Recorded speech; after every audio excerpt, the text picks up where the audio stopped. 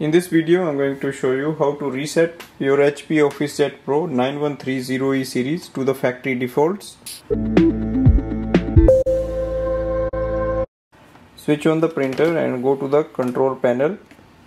Click on the menu. Scroll down and look for the option Tools. Select Maintenance. Select Restore Settings.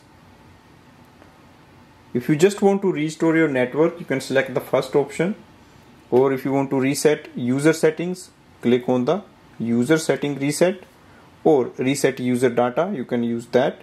If you just want to reset everything, restore all factory defaults, restore. Confirm it. It will take your printer to the initial setup.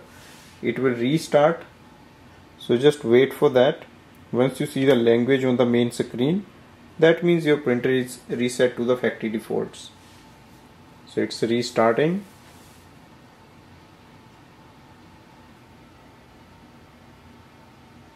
Thanks for watching.